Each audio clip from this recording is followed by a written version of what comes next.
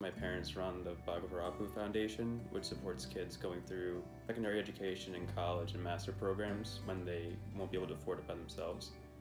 And they've seen the benefits of what education can do for kids, especially in impoverished areas. So it's a big part of the organization. My grandmother, she's a teacher her whole life.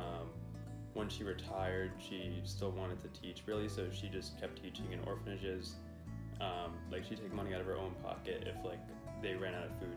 Base of this was my grandmother just never believed that children should have to focus on health or education. It should always be standard. So when she passed, she just kind of wanted to extend the outreach of the organization to see what else we could do, or if we could work with other organizations. So after she passed, I spent the year after that organizing and allocating resources here. We partnered up with Uplift a Child, which is another organization up here in New Jersey with national outreach, as well as Iglesia La Merced, which is a church network in Colombia. We got close to 7,000 pounds of medical resources and educational supplies here. So all in all, I think federal funding-wise, we secured a little north of $70,000 US, and I think private grants were just shy of 20,000. But really, this was just kind of to test to see what it was possible.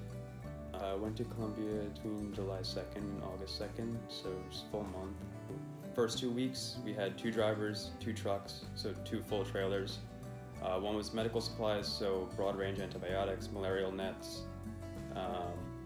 We had prenatal care, yellow fever, and a couple other bigger diseases. That was the medical part of it, and the supplies were just more school uniforms, textbooks, lab equipment, and stuff like that. As well as some diagnostic equipment, so more isolated places could determine and diagnose illnesses easier and quicker. So that was the second truck. Covered around 600 miles, 5 stops, and then 7 more smaller stops where we had to bring resources even farther into villages and towns where they didn't have resources to come to distribution locations to get it. We took 4 days to take one of the trucks to La Guajira. It's a big desert in the north. It takes about 3 days. There's no roads. That portion of the trip was probably the most difficult portion, just logistically, because we were taking trucks on roads that haven't seen large trucks or double axle trucks in a decade. Also, it's a desert, so we were bringing in all the water, all the food that we needed for 4 days with us. I did a lot of backpacking developing countries beforehand, so I've been around poverty and seen it. But I've never seen the human conditions so poor. So all the water is brought in by government trucks twice a week, and then they make it between those deliveries by begging. So we would give water or food, but then some roadblocks we just have to drive through because we didn't have anything. And it's tough. But it's really nice when we got there to be able to deliver aid, to be able to see the impact we're giving to these kids was huge.